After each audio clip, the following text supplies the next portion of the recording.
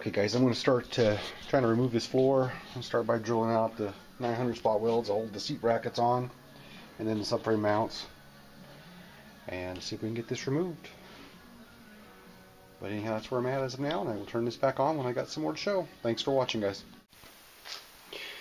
Okay guys, I got the subframe mounts out, all the holes out here that I did, as well as the seat pan.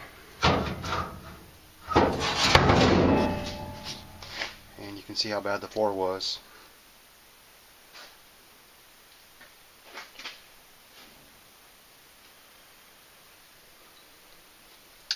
And so the plan on this side is pretty much the same thing I did on the other side. I'm just going to cut it. I'll do a rough cut first, and I'll basically end up cutting it somewhere in here, because all that's hidden underneath that torch box or whatever, the spring, the thing that the spring pocket bolts into. Across here, and it'll be butt welded. I'll probably come up here above this piece. I'll cut this. I need to cut this out still, and then I can just reinstall this in the new piece of floor pan, and it'll get welded all the way across to here, and then spot welded in here like the factory did it.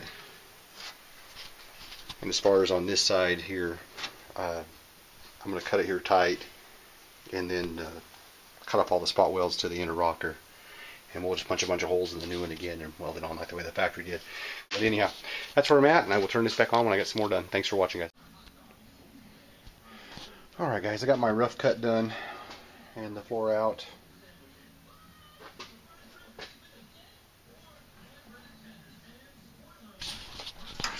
I've already cleaned up the rocker.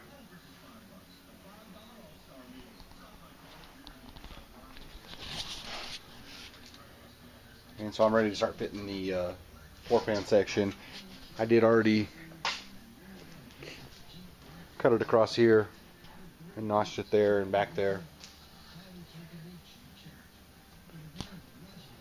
And so I just need to start getting it fit a little bit better, and then I'll end up cutting up here. I think I might have boo-booed and cut up a little bit too high here, so I may need to add a piece in. We'll have to wait and see. When I laid it in there a minute ago, it looked like I was going to have a gap about, I don't know, something like that, to about right here.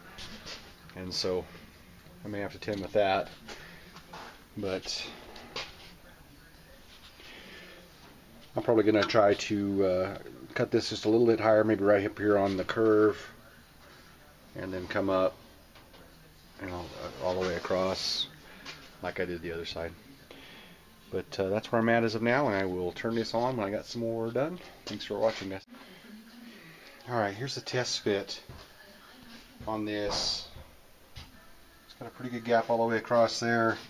Although I blew it up here, I'm going to have to add a section when I cut that. It's got a hump right here that this new pan doesn't, so I'm going to have to kind of work around that somehow. And I got my gap a little wide back here, but I think I can fill it in okay. Other than that, everything looks good.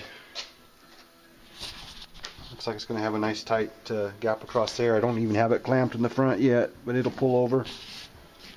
But all in all, I think it fits pretty good. I got all my holes drilled, all the holes for the rocker panel, the 12 here to the rocker panel drilled, and so I think it'll be good. But that's where I'm at as of now. I think go ahead and hang it up for this evening and start on again tomorrow. But thanks for watching, guys. Well, here's where I'm at so far. I used my last grinding disc, and so I still need to grind all the welds across here.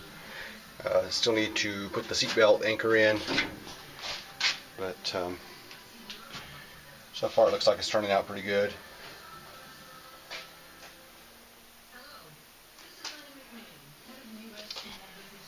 I added a small section in here.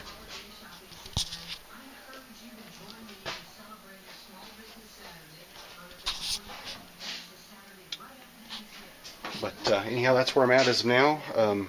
I'll update this some more when I get some more done. I'm going to have to run back down to Harbor Freight and get some more discs for my grinder. And we'll keep on chugging. But anyhow, I appreciate y'all watching, and have a great day. Okay guys, here's the finished up floor pan install on the driver's side of the car.